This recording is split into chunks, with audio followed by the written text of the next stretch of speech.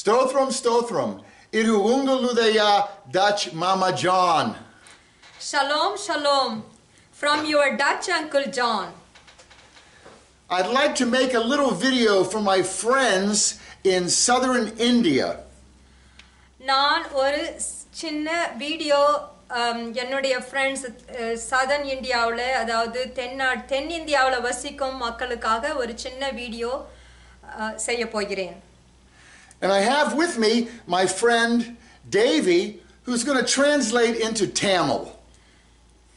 நான் என்னுடைய ஃப்ரெண்ட் நண்பர் தேவி என்னோட கூட இருக்கிறாங்க. அவங்க எனக்காக இந்த வீடியோவை தமிழ்ல மொழிபெயர்ப்பு செய்ய போறாங்க. You know, the Bible has many different translations. கர்த்தருடைய வேதாகம புத்தகம் நிறைய மொழிகளில் நிறைய பதிப்பகங்கள் நிறைய விதத்துல செஞ்சிருக்காங்க. But how do you know which translation is the true meaning? நமக்கு எப்படி எது உண்மையான மொழிபெயர்ப்புன்னு எப்படி நமக்கு தெரியும்? I believe you should read it in the original Hebrew, the language that God gave it. நான் நம்புறேன் இதை நாம வேதாகமத்தை நம்ம படிக்கிறப்போ எந்த வேதாகமம் ஒரிஜினலான, அதாவது மூல பாஷையிலிருந்து எபிரேய பாஷையிலிருந்து மொழிபெயர்ப்பு செய்தாங்களோ அந்த பதிப்பை நாம படிக்கணும். அப்பதான் நமக்கு அது முழுமையான அர்த்தம் விளங்கும். Now, most people don't speak or know Hebrew. நான் எல்லாரும் நல்லா எபிரேய பாஷை நாம பேச மாட்டோம். நமக்கெல்லாம் நாம பேசுறது நம்ம தாய்மொழி தமிழ். எல்லாராலையுமே எபிரேய பாஷையை பேச முடியாது, நமக்கு நிறைய தெரியாது. But God made his language easy enough that we all can learn from it. ஆனா கர்த்தர் அந்த எபிரேய பாஷையை நமக்கு வெகு சுலபமாக ஆக்கி கொடுத்திருக்காங்க. அதன் மூலமா நம்ம அதை படிக்கும்போது அதை நம்ம முழுமையா அவருடைய வசனங்களோட அர்த்தத்தை அறிந்து கொள்ள முடியும். So today I'd like to teach you just the very first word of the Bible. இன்னைக்கு நான் உங்களுக்கு இந்த வேதாகம புத்தகத்தில் இருக்கிற முதல் வார்த்தையை உங்களுக்கு நான் சொல்லிக் கொடுக்க போகிறேன். Now the Hebrew alphabet has 22 letters. எபிரேய பாஷை, அதாவது ஹீப்ரு மொழி 22 எழுத்துக்கள் அடங்கியுள்ளது. Each letter has a modern version. ஒரு எழுத்தும் நவீன மொழிபெயர்ப்பு உடையது. Each letter has an ancient picture with a meaning. ஒவ்வொரு எழுத்தும் பண்டைய வடிவமைப்பை கொண்டுள்ளது. அது ஒவ்வொரு எழுத்துக்கும் ஒரு வடிவமும் அதுக்கு ஒவ்வொரு எழுத்துக்கும் ஒரு அர்த்தமும்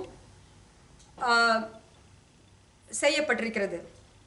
And each letter has a geometry value, which they call gematria. ஒரு எழுத்துக்கும் அது எண் மதிப்பும் வேறுபடும்.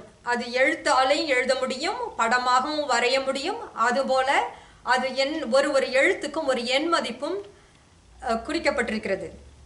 And each letter has a meaning. ஒரு எழுத்துக்கும் ஒரு அர்த்தம் உண்டு, ஒரு கருத்து உண்டு. Here's a close-up of the first 3 letters.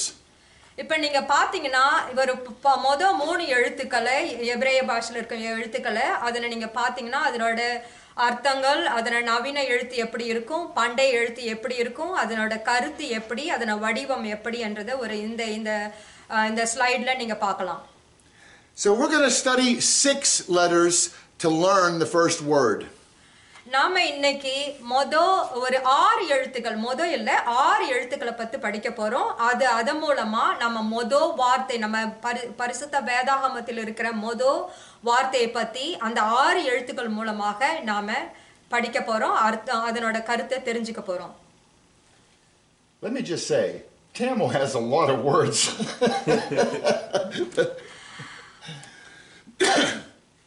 You tell. சில ஓகே தமிழ் நிறைய வார்த்தைகள் உள்ளது. சில நேரத்துல நான் வந்து டிரான்ஸ்லேட் பண்றது அதிகமான வார்த்தைகளை நான் சேர்த்து நான் சொல்றதா கூட இருக்கலாம். அதை வந்து உங்களுக்கு எல்லாம் புரிஞ்சுக்கணுன்றதுக்காக நான் சொல்றேன். ஆனா அவங்க கேட்குறப்ப அவங்களுக்கு வந்து நான் நிறைய பேசுற மாதிரி தோணும். உங்களுக்கு தெரியும் நான் என்ன சொல்றேன்னு. So what I said is like I'm using a lot of words in Tamil. Try to translate what you said so that it will reach the audience. Yeah, good. We're going on. Okay, the first letter that we're going to learn is the Aleph. மொத எழுத்து நம்ம தமிழ்ல மொத எழுத்து நம்ம எபிரேய பாஷையில படிக்க போறது வந்து Aleph. This is the first letter of the Hebrew alphabet. இந்த எழுத்து தான் எபிரேய பாஷையில இருக்கிற மொத எழுத்து. Its ancient picture is the head of an ox. பண்டைய வடிவ அமைப்பில் மூலமாக அதை எப்படி சொல்லுவாங்கன்னா ஒரு மாட்டோட தலை. It also represents strength. An ox is a strong animal. அது எப்படின்னா அந்த மாட்டோட தலை எப்படின்னா சொல்லுது அந்த பார்க்குறப்ப நமக்கு ஒரு பலன், கடவுளோட பலன், அதனோட அவங்களுடைய அந்த அளவுக்கு அதிகமான சக்தியை அந்த மாட்டோட தலை நமக்கு வெளிப்படுத்துகிறது. And Aleph represents God. This is God's letter. அந்த ஆலஃப் என்ற அந்த எழுத்து வந்து கடவுளை குறிக்கிறது. அது கடவுளோட எழுத்து. Its value is 1. அதனோட எண் மதிப்பு 1. And notice, if you take the ancient Aleph and turn it upside down, you can see where we get the letter A. இப்ப இந்த பண்டைய ஆலஃப் வடிவ அந்த எழுத்தை நாம வந்து தலைகீழ மாத்தி வச்சா நீங்க திருப்பி பார்க்க போறது ஆங்கில எழுத்து ஏ. நீங்க இப்ப அந்த ஸ்லைட்ல பார்க்கறப்ப தெரியும். And God uses this letter to begin important words. கர்த்தர் இந்த வார்த்தையை இந்த எழுத்தை ஆலஃப் என்ற எழுத்தை யூஸ் பண்ணி பயன்படுத்தி நிறைய வார்த்தைகளை நமக்கு வெளிப்படுத்தி இருக்கிறார். And by the way, Hebrew reads from right to left. நான் உங்களுக்கு முக்கியமா ஒன்று சொல்ல போறது என்னன்னா இந்த எபிரேய பாஷையை நாம வந்து வலது பக்கத்துல இருந்து இடது பக்கம் போகணும். நம்ம சாதாரணமா இடதுல இருந்து இடப்பக்கத்துல இருந்து வலது பக்கம் போவோம். ஆனா எபிரேய பாஷை நம்ம படிக்கும்போது நம்மளுடைய வலது பக்கத்துல இருந்து இடப்பக்கம் படிக்க வேண்டும். God's title, Elohim, begins with Aleph. கடவுளோட டைட்டில் எப்படி சொல்லுது அவருடைய பெயர் எப்படி ஆரம்பிக்கிறது என்றால் தேவன். அது எபிரேய பாஷையில சொல்லும்போது எலோஹிம். இப்ப பாத்தீங்கன்னா அந்த முதல் எழுத்து ஆலஃப் அந்த எலோஹிம் என்ற இதுல இருக்கிறது. The word Adonai, which in English is Lord, begins with Aleph. அதே போல ரெண்டாவது நம்ம அடோனை என்ற வார்த்தை லார்ட் நம்ம இங்கிலீஷ்ல சொல்லுவோம், அது ஆண்டவர்னு தமிழ்ல சொல்லுவோம். அந்த வார்த்தை எபிரேய பாஷையில தொடங்கும் போது அந்த முதல் லெட்டர் அடோனை, அதுல ஆலஃப் இருக்கிறது முதல் எழுத்து. When Moses encountered the burning bush, he asked, "What is your name?" And God responded, "I am that I am. Eya Ashur Eya." All begin with Aleph. மோசே நம்ம அந்த புதர்ச்செடியிலே எரியும் போது கர்த்தர் அவரோடு தோன்றி அவருக்கு தரிசனமாகும் போது மோசே அவரிடம் கேட்கப்ப நீங்க யாருன்னு கேட்கிறப்ப கடவுள் அவரிடம் சொன்னது நான் இருக்கிறவராக இருக்கிறேன். அதை எபிரேய பாஷையில படிக்கும்போது அந்த முதல் லெட்டர் ஹையா ஹஷார் ஹையா, அந்த முதல் லெட்டர் நீங்க பார்க்கும்போது அந்த முதல் எழுத்து ஆலஃப். ஒரு வார்த்தையிலும் இருக்கிற முதல் எழுத்து ஆலஃப்ல தொடங்கி இருக்கும். The 10 Commandments begin with Aleph. 10 கற்பனைகள் கட்டளைகள் தொடங்குறதும் ஆலஃப் என்ற முதல் வார்த்தையில முதல் லெட்டர்ல தொடங்கி இருக்கு. So Aleph is a very important letter to God. நம்ம சொல்ல போனா ஆலஃப் தான் முதல் எழுத்து, ரொம்ப ரொம்ப ரொம்ப முக்கியமான எழுத்து. The second letter we're going to learn today is the letter Bet. ரெண்டாவது எழுத்து நாம இன்னைக்கு படிக்க போறது என்னன்னு பேருனா bad. The Bet, its value is 2, And ancient picture represents a house or a tent. இந்த இரண்டாவது எழுத்து இந்த பெட் அதனோட எப்படி பண்டைய வடிவ அமைப்பு எப்படி இருக்குனாக்கா வீடுனாக்கா அதனோட எண் மதிப்பு 2. அதனோட அர்த்தம் என்னன்னா கூடாரம் அல்லது வீடு. And bet is not only a letter, but bet is also a word in Hebrew. It means house. Bed அப்படி என்றது ஒரு எழுத்து மட்டுமல்ல, அது அந்த வெறும் அந்த எழுத்தை மட்டும் பார்த்தாலே அதுக்கு அதனோட அர்த்தம் என்னன்னா வீடு அப்படின்ற அர்த்தமும் உண்டு. அதுக்கு வேற எழுத்து, அந்த எழுத்தே வீடு என்ற பொருளை கொடுக்கும், கருத்தை கொடுக்கும். And you've probably used the word bet before in Hebrew without realizing.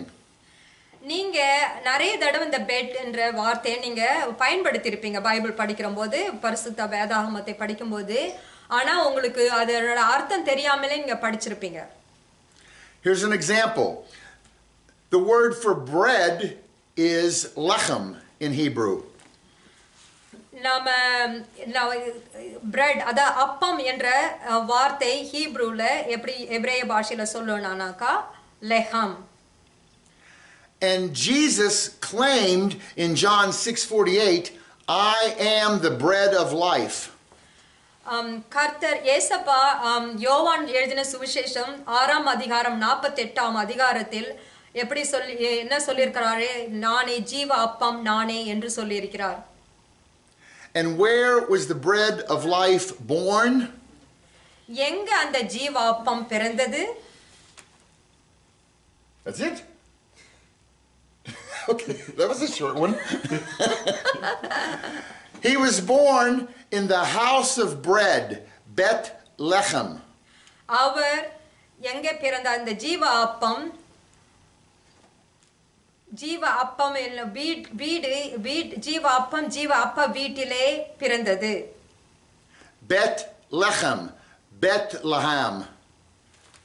Bethlehem, அதாவது வீடு அப்பம். How beautiful! The bread of life was born in the house of bread. எத்தனை அதிசயமானது இந்த நம்மளுடைய ஜீவ அப்பமான இயேசு பிதா ஜீவ அப்பம் என்னும் அந்த வீட்டிலே பிறந்தார். பெத்லஹேம், இயேசப்பா ஜீவ அப்பம். அவர் எங்க பிறந்தார்? ஜீவ அப்பம் என்னும் இடத்திலே பிறந்தார். House of bread is Jesus born in the house of bread. Yes. Now, in the Hebrew grammar, this is so cool. You can read a word. We have a very short Hebrew word here, aleph bet. நான் உங்களுக்கு ஒரு சின்ன சிறிய வார்த்தை ஹீப்ரூல உங்களுக்கு நான் சொல்லி கொடுக்க போறேன். அந்த aleph bet. And this is the first word in a Hebrew dictionary. இந்த இரண்டு வார்த்தைகள், இரண்டு எழுத்துக்கள் தான் ஹீப்ரு இந்த நம்மளுடைய அந்த டிக்ஷனரியில ரெண்டு வார்த்தைகள், ரெண்டு எழுத்துக்கள் அதுல இருக்கிறது. And this short word, we can pronounce it. Aleph is the A sound, bet is the B sound. This word is pronounced Ab. இப்ப ஆலஃப் என்பது எப்படி நம்ம சொல்வோம்னா, Olaf is the A, bet is the B. நாம் அது ரெண்டுத்தையும் சேர்த்து சொல்லும்போது ஆபா. ஆபா என்றால் அப்பா. Now, what does it mean? Well, in Hebrew, we can figure out that as well. Aba அப்படின்னா என்ன அர்த்தம்? கவலைப்படாதீங்க, இன்னும் கொஞ்ச நேரத்துல தெரிஞ்சுக்குவீங்க. We know that Aleph is the strength. நமக்கு தெரியும் ஆலஃப்னா, இப்பதான் நம்ம படிச்சோம், ஆலஃப்னா கடவுளோட பலன். Bet is a house. Bet அப்படினா வீடு. Who is the strength of a house? நம்ம வீட்டினுடைய பலன் யாரு? And it is the Father, the Abba. அப்படி நம்மட வீட்டோட பலன் யாரு? ஆபா. ஆலஃப், பெட், ஆபா, அப்பா, நம்முடைய பரம தகப்பன். Very nice. ரொம்ப நல்லா இருக்கு. Now, our third letter today is the letter Resh. மூணாவது எழுத்து நாம படிக்க போறது ரெஷ். Its value is 200, and its meaning, its picture is a head. இதனோட எண் மதிப்பு 200. அப்படி நம்ம அத படம் வரையும் பண்டைய வடிவத்துல நம்ம வரையும் போது அது தலை போல இருக்கும். And it makes the R sound. இப்ப நீங்க தலைகீழ அந்த ரேஷ எழுதினீங்கனாக்கா அது வந்து ஆர், இங்கிலீஷ் லெட்டர் ஆர் மாதிரி இருக்கும். நீங்க பாத்தீங்கன்னா அந்த ஸ்லைட்ல தெரியுது பாத்தீங்களா? இது வந்து ரேஷ், ரெண்டாவது இந்த பக்கம் திருப்பி போடுங்க, மூணாவது இங்கிலீஷ் தெரியும், நாலாவது நம்ம கடைசி வேல எழுதுறது. And the Hebrew word for head is rosh. Hebrew word for எபிரேய பாஷையில ரேஷ் என்பதுக்கு அர்த்தம் தலை. And notice, if you take the ancient resh and turn it around, you can see where we get our modern R. நீங்க இப்ப நான் கொஞ்ச நேரத்துக்கு முன்னாடி சொன்ன மாதிரி இப்ப அந்த ரேஷ நீங்க தலைகீழ மாத்தி போடுறப்ப அது வந்து நம்மளோட நவீன ஆங்கில எழுத்தான R ஐ போல தோற்றமளிக்கும். And the lowercase English R is the Hebrew resh, just reversed. அதே நீங்க இன்னொரு இந்த கடைசில நாலாவது எழுத்து நம்ம சிறிய எழுத்துல ஆங்கில எழுத்து ஆர் எழுதும்போது அதை இந்த பக்கம் தலைகீழ மாத்தி போட்டா அந்த ரெஷ் மேல பாருங்க ஃபர்ஸ்ட் லெட்டர் ஃபர்ஸ்ட் எழுத்து எப்படி இருக்குது பாருங்க. அந்த இந்த ஆரே அந்த பக்கம் மாத்தி வச்சீங்கன்னாக்கா அதே தான் ஹீப்ரூ லெட்டர், ஹீப்ரூ எழுத்தும் அதே மாதிரி இருக்கும். Okay, now our second Hebrew word is this little word bet resh. நம்மளோட ரெண்டாவது வார்த்தை நம்ம படிக்க போறது பெட் அண்ட் பெட் அப்புறம் ரெஷ். பெட் வந்து நமக்கு தெரியும் வீடு, ரெஷ் இப்பதான் நம்ம படிச்சோம் தலை. The bet is the B sound, the resh is the R sound, the word is pronounced bar. Okay, நீங்க இப்ப பார்த்தீங்கன்னாக்கா பெட் வந்து பி எழுத்தை போல உச்சரிப்போம், ரேஷ நாம வந்து ஆர் எழுத்து போல உச்சரிப்போம். இப்ப ரெண்டுத்தையும் சேர்த்து நம்ம படிச்சோம்னாக்கா பார் அப்படின்னாக்கா, which now is bet is house, resh is head. Who is the head of the house? நம்ம அந்த வீட்டையும் தலையும் சேர்த்து போட்டாக்கா நம்ம பார் என்ற வார்த்தை எந்த மீனிங் கொடுக்கும், எந்த அர்த்தம் கொடுக்கும். அப்ப அந்த வீட்டோட தலைவர் யார்? வீடு நம்ம சொன்னா பெட், ஆர் வந்து தலை, அப்ப வீட்டோட தலைவர் யார்? Now you might be tempted to answer the father is the head of the house. நீங்க அத பார்த்த உடனே என்ன சொல்லுங்க, ஓ நம்ம கர்த்தர் தான், நம்மளை உருவாக்கின கர்த்தர் தான் அந்த வீட்டோட தலைவர் அப்படின்னு நீங்க பதில் சொல்ல நினைக்கலாம். But we've already learned that the father is the Abba, the strength of the house. ஆனா நம்ம முன்னாடியே தெரியும், நம்ம ஆலஃப் என்ற எழுத்தை படிக்கும்போது ஆலஃப் என்றது கடவுள், பெலன் ஸ்ட்ரெngth அப்படின்னு படிச்சோம். Remember, we are trying to get into the mindset of God. நம்ம என்ன படிக்கிறோம்னா அது நாம வந்து கடவுளோட எந்த காரணத்துக்காக அவர் இதை எழுதினாரு, இதை குறிச்சாரு அப்படின்றத நம்ம அறிஞ்சுக்கிறதுக்காக தான் முயற்சி பண்றோம். நம்மளோட நாம வந்து நம்மளோட விளக்கங்கள் தேவையில்லை. கடவுள் எதுக்காக இது பண்ணாரு, எதுக்காக இதை செஞ்சாருன்றத நம்ம அறிஞ்சுக்க முயற்சி பண்றோம். So the head of the house is the son. Bar. வீட்டோட தலைவர் யாரு? அவருடைய மகன். பார் என்றால் மகன், அவருடைய மகன். So வீட்டோட தலைவர் யார்? அவருடைய மகன். And think about it. The father turns over authority to the son. நல்லா நினைச்சு பாருங்க, கர்த்தர் அவருடைய அதிகாரத்தை மகனிடம் கொடுத்தார். The father is not going to live forever. He turns it over to his son. Son, you are the head of the house. If you need help, I am the strength of the house. I'm behind you. Okay. அவர் நம்ம கர்த்தர் அவருடைய மகன் கையில அவருடைய அதிகாரத்தை கொடுத்து, நீதான் தலைவர், அந்த வீட்டுக்கு தலைவர். உனக்கு தேவைப்படும் போது என்னுடைய சக்தி, என்னுடைய பலன் உன்னோடு இருந்து தாங்கும்.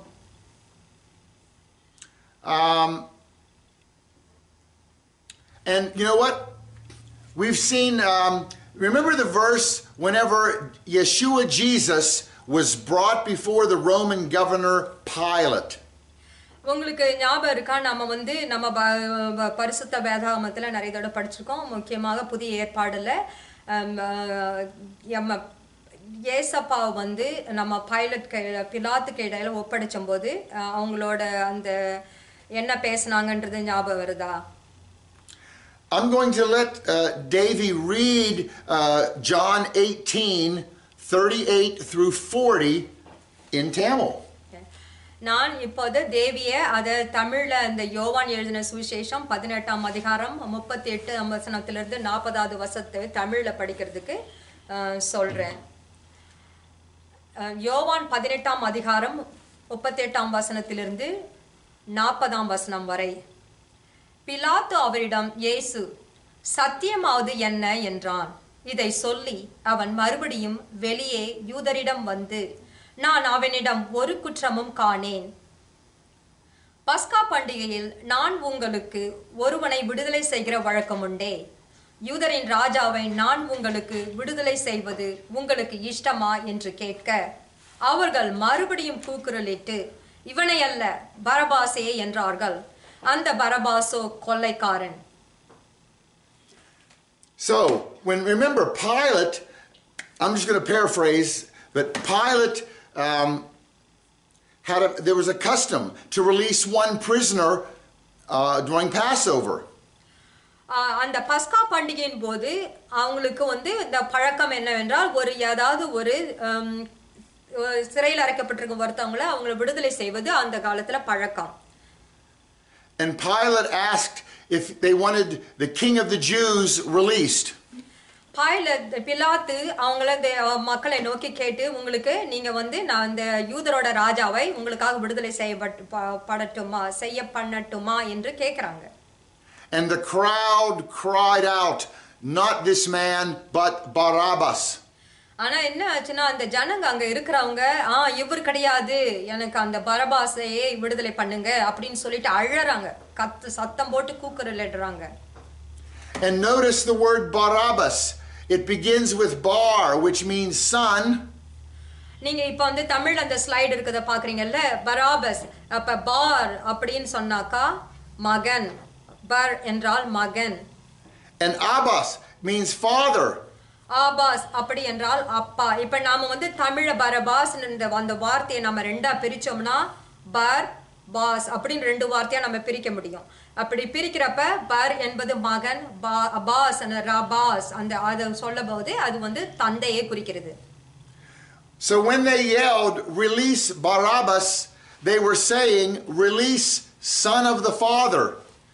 அப்ப அவங்க கூக்குரலிட்டு பரபாசை விடுதலை செய்யுங்க அப்படின்னு சொல்றது, நீங்க நல்லா பாத்தீங்கன்னா அதனோட அர்த்தம் என்னன்னா, கடவுளோட குமாரனை விடுதலை செய்யுங்க அப்படின்னு தான் கூக்குரலிடுறாங்க. ஏன்னா பரபாஸ்ன்றதுக்கு அர்த்தம் நம்ம பாத்தீங்கன்னா கடவுளுடைய குமாரன். And Yeshua, Jesus, he is the ultimate son of the Father. அப்ப இப்ப உங்களுக்கு நல்லா புரியும்ல, அவங்க என்ன அவங்களுக்கு தெரியாமையே அவங்க கேக்குறாங்க, அவருடைய ஒரே குமாரன் இயேசுவை விடுதலை செய்யும்படி விடுதலை பண்ணுங்க, பரபாசை விடுதலை பண்ணுங்க அப்படின்னு கேக்குறாங்க. ஆனா அவங்களுக்கு உண்மையாலோ அர்த்தம் தெரியல. God would not allow them to yell anything else. இது நம்ம நல்லா பாத்தீங்கன்னா கடவுள், நம்மளுடைய கர்த்தராகிய கடவுள் நிச்சயமா எதுவும் நம்ம சொல்றது, நம்ம வார்த்தையிலிருந்து வெளியே வர்றது எதுவும் அவரோட இஷ்டம் இல்லாம வர முடியாது. Okay, we have 3 more letters to learn for the first word of the Bible. We have the letter Yod is next.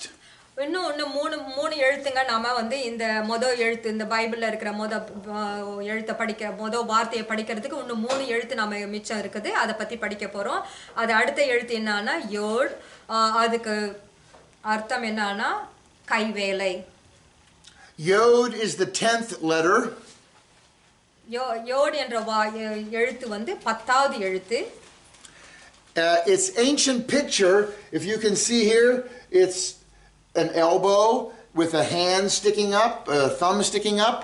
The Hebrew word yod, or the letter yod, represents a hand. இப்ப நீங்க அந்த எழுத்து அந்த வடிவத்தை பண்டைய எழுத்துல பாக்குறப்பே உங்களுக்கு தெரியும். அது வந்து அந்த முழங்கை கையோட விரலும் கட்டை விரலும் மேல இருக்குது, மீதி விரலெல்லாம் அடியில இருக்குது. அந்த கை அப்படி நீட்டின கையை பாக்குறீங்க, கை வேலை அப்படின்னு பாக்குறீங்க. And the yod makes the Y sound or the I sound. நம்ம யோட் அப்படின்னு நம்ம சொல்றப்ப அது நம்ம வந்து எழுத்தால உச்சரிக்கும் போது அது இந்த Y சவுண்ட், ஆங்கில எழுத்தோட Y சவுண்ட் இல்லைன்னா I என்ற சவுண்டை நம்ம உச்சரிக்கிறோம். And if you take the ancient yod and flip it and spin it, you can see where we get today's modern Y in English. இப்ப அந்த Y இப்ப நீங்க நேரா இந்த பக்கத்துல ரெண்டாவதுல எழுத்து எப்படி வடிவம் எப்படி இருக்குன்னு பாத்தீங்களா? அதை எடுத்து அந்த பக்கம் வச்சு இந்த பக்கம் தலைகீழ வைக்கிறப்ப மூணாவது எழுத்து பாருங்க, Y என்ற ஆங்கில எழுத்து வருகிறது. And notice that the yod, it is the smallest Hebrew letter. It looks like a little apostrophe. நீங்க அந்த யோட பாத்தீங்கன்னா அந்த எழுத்தை பாத்தீங்கன்னா ஒரு சின்ன சின்ன ரொம்ப சிறிய எழுத்து.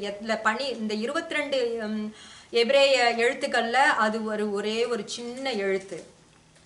நம்ம சொல்ல ஒரு புள்ளி மாதிரி தெரியும். And yod is the only Hebrew letter that floats. It sits above the line.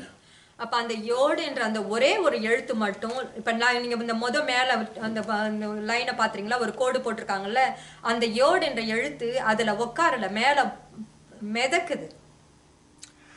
And this very, very small letter is the one that God uses to begin his names.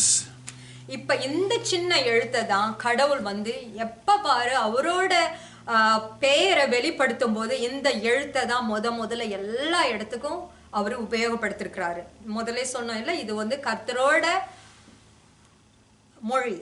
Hebrew என்பது கர்த்தரோட மொழி. அப்ப அவர் ஒரு இதுலயும் நம்ம அவரோட இதை நம்ம இதுல பார்க்கலாம். His name that he gave Moses, the Yud Hey Vav Hey, Yahweh or Yehovah, begins with Yod.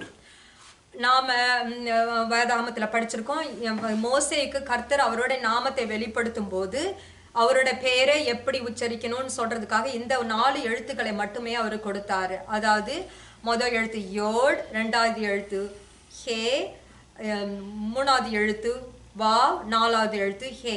அதை எப்படி சொல்றதுக்கு யெகோவா, ஸ்தோத்திரம், ஹல்லேலூயா, யாவே அப்படி என்று அர்த்தம். ஹல்லேலூயா.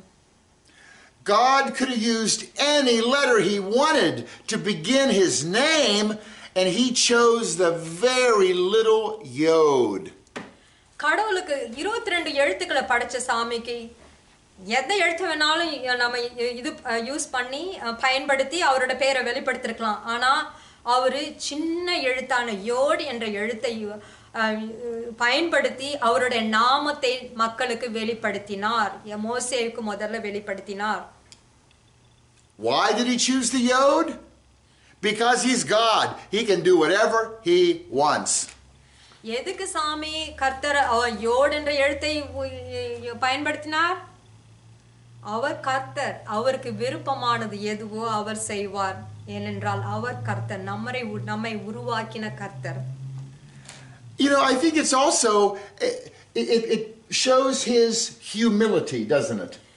நம்ம அந்த எழுத்தை அவர் பயன்படுத்தி நமக்கு என்ன வெளிப்படுத்துறாங்கன்னா, God also ரொம்ப அன்பானவர், அமைதியானவர், தமிழ்ல சொல்லணும் ஹம்பிள், ரொம்ப தாழ்மையா அவரை வெளிப்படுத்தியிருக்கிறார். நம்ம அந்த ஒரு சின்ன வார்த்தை லைன்ல கூட இந்த கோட்ல கூட இல்லாத அந்த பறக்கிற அந்த வார்த்தையை அவரோட நாமத்தை வெளிப்படுத்த யூஸ் பண்ணியிருக்கிறார். அது மூலம் நமக்கு என்ன தெரியுதுன்னா அவருடைய தாழ்மையான குணமும் நமக்கு தெரியுது. His son, which we say Jesus a lot in the English, but in Hebrew his name is Yeshua, and that begins with a yod. இப்ப நம்ம அவரோட மகன் ஏசப்பா, அவர பேரு நாம வந்து இங்கிலீஷ்ல ஜீசஸ்ன்னு சொல்லுவோம், தமிழ்ல இயேசுன்னு சொல்லுவோம். உங்களுக்கு தமிழ்ல இயேசுன்னு சொல்றப்பே தெரியும். அந்த முதல் எழுத்து அந்த யோட் என்ற வார்த்தை என்ற எழுத்துல ஆரம்பிக்கிறது. அதாவது அவரோட பேரும் யோடுல ஆரம்பிக்குது, அவரோட மகனோட பேரும் ஏசப்பாவும் யோடுல ஆரம்பிக்குது.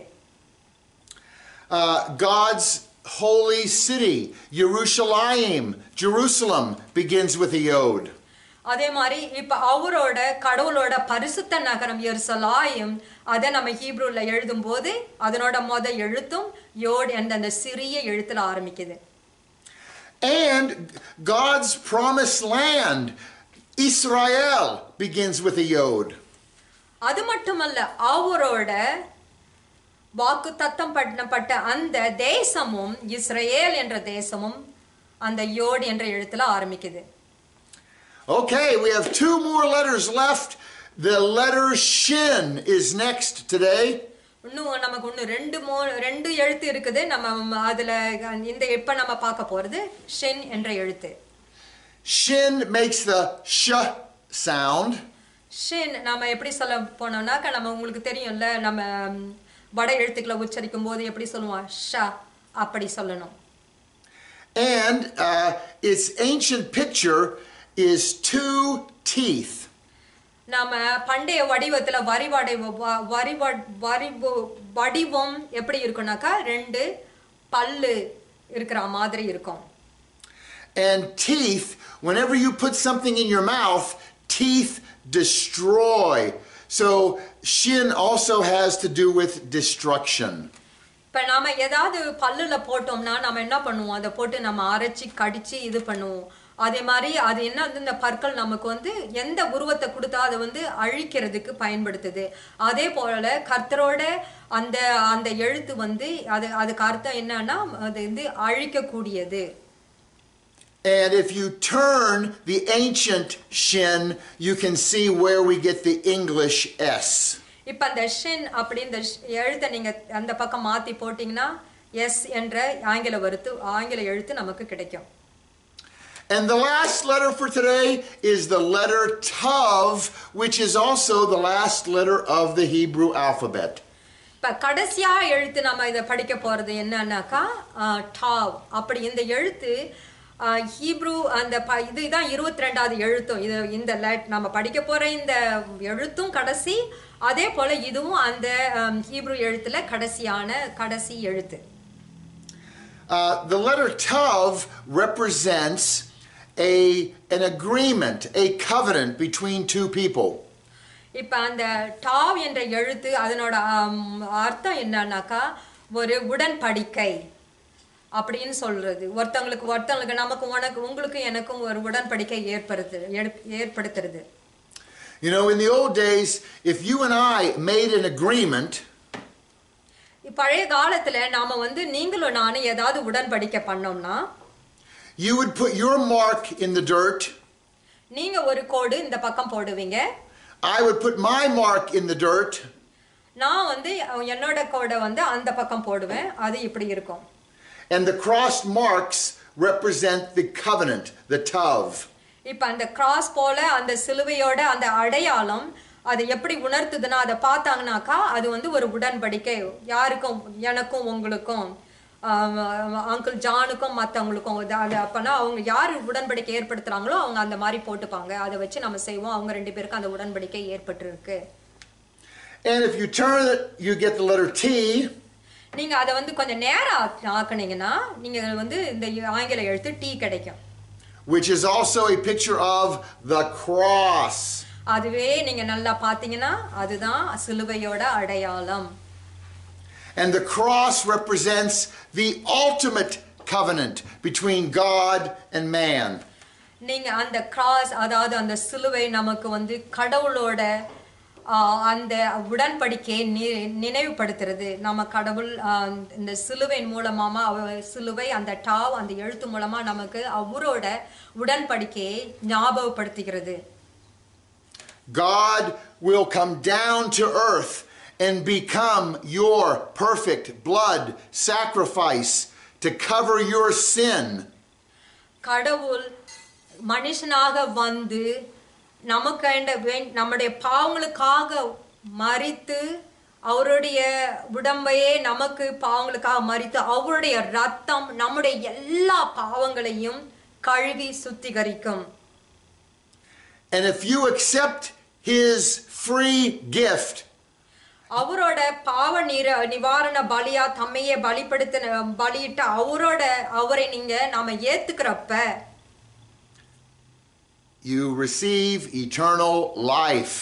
நீங்க அந்த முடிவு பரிவந்தம் இல்லாத அந்த சொர்க்கமான வாழ்க்கையை அடைவீங்க. Okay, now we have learned enough letters to read the first word of the Bible. Okay, நாம இப்ப நாம நிறைய ஒரு 6 வார்த்தைகளை நம்ம 6 எழுத்துக்களை படிச்சது மூலமா நாம இந்த பரிசுத்த வேதாகமத்துல இருக்கிற வார்த்தைய எபிரேய பாஷை, அதாவது ஹீப்ரு என்னும் வார்த்தையில நம்ம படிக்கிறதுக்கு அறிஞ்சுக்கிட்டோம் எப்படி என்னன்னு சொல்லிட்டு. The first verse of the Bible in English says, "In beginning God created the heavens and the earth."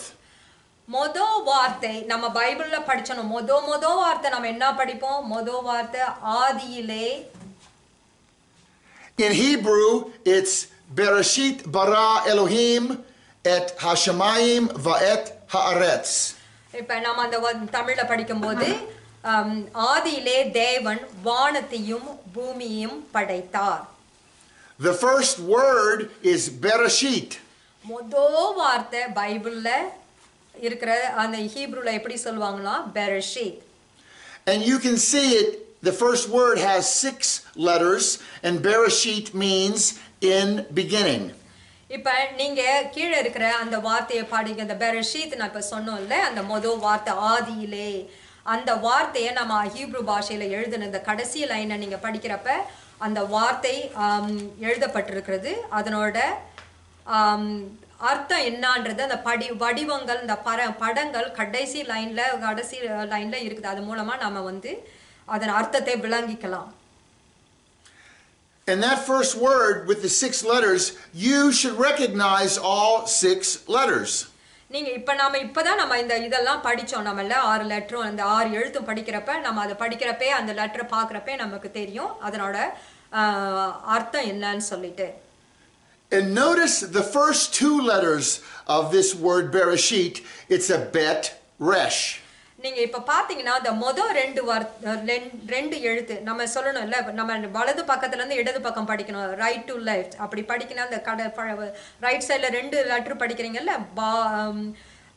Paid and ரெஷ், அந்த 2 லெட்டரும் படிக்கிறப்ப பார். And what is bar? Bar, we already said, was the head of the house. Bar is the word for son. இப்ப நம்ம சொன்னோம் பார் அப்படின்னு சொன்னாக்கா மகன். பார் நம்ம அந்த வடிவத்தோட பார்க்கறப்ப அது வீடு, அப்புறம் தலை அப்படின்னு சொல்லுங்க. வீட்டோட தலை யார்? மகன். How beautiful the first 2 letters of the Bible spell son. And what is the Bible about? The Bible is about the son Yeshua. எத்தனை சந்தோஷமானது, ஆச்சரியமான இதை பார்க்குறப்ப வார்த்தையை கடவுள் அந்த 2 லெட்டர்லே, அந்த 2 எழுத்துக்களே கர்த்தர் அவரோட மகனை பத்தி நமக்கு வெளிப்படுத்தியிருக்கிறார். The third letter of Bereshit is an aleph. And we said aleph was God's letter, the strength, the head of the ox, God's letter. இப்ப 3வது எழுத்து நீங்க பாத்தீங்கன்னா நமக்கு ஞாபகம் இருக்கா, அதுதான் எழுத்து ஹீப்ரு ஆல்பபெட்ல. ஆனா அது நடுவுல அந்த 3வது எழுத்து அவரோட கடவுளோட எழுத்து ஆலெஃப். ஆலெஃப்னா நமக்கு தெரியும் பெலன், கர்த்தருடைய பெலன், அவர்தான் அந்த வீட்டோட பெலன். So the first 3 letters of the Bible, Bet, Resh, Aleph, signify son of God. இப்ப 3 எழுத்து 3 எழுத்தை மட்டும் நீங்க அந்த வார்த்தையில படிக்கும்போது அது ஆலெஃப், பெட், ரேஷ் அண்ட் ஆலெஃப், அது 3த்தையும் சேர்த்து நம்ம படிக்கிறப்ப this son of God, அதாவது கடவுளுடைய குமாரன். And what is the Bible about? The Bible is about the son of God. எது நம்மளோட பரிசுத்த வேதாகமம் எதை பத்தி சொல்லுது? கடவுளுடைய குமாரனை பத்தி சொல்லுது. The 4th letter is a shin. Shin represents destruction. Something is destroyed. 4வது லெட்டர் நீங்க இந்த வார்த்தையில பெரஷீத் என்ற வார்த்தையில பார்க்கிறது ஷின். ஷின்னா என்ன சொன்னோம் நம்ம? பல்லுனா என்னது? அழிக்கிறது அப்படின்னு. The 5th letter is a yod. Yod was a hand. அஞ்சாவது எழுத்து வந்து நம்ம படிச்சது யோடு. யோடுனாக்கா கை. And the last letter is a tav, which represented a covenant or the cross. இப்ப கடைசி எழுத்து இந்த ஆறாவது எழுத்து வந்து நம்ம பார்த்தோம், அது டாவ்னாக்கா உடன்படிக்கை.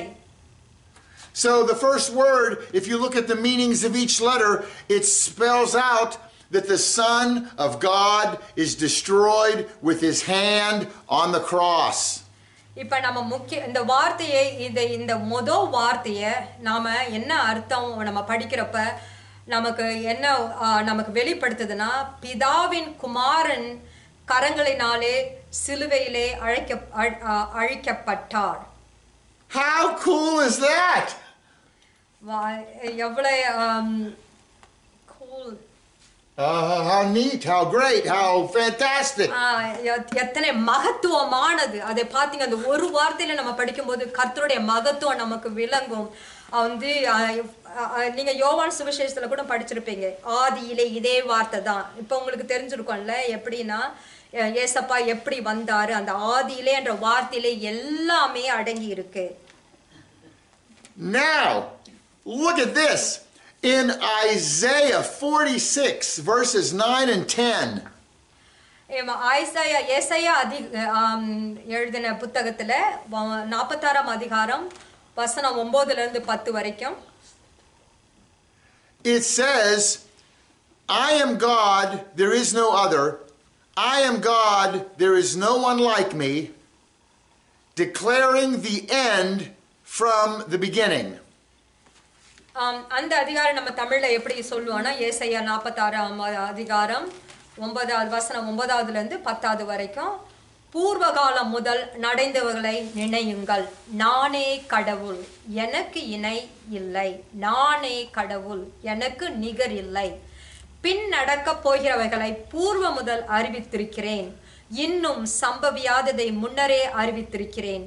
என் தீர்மானம் நிலை நிற்கும், நான் விரும்புவதையெல்லாம் செய்வேன்.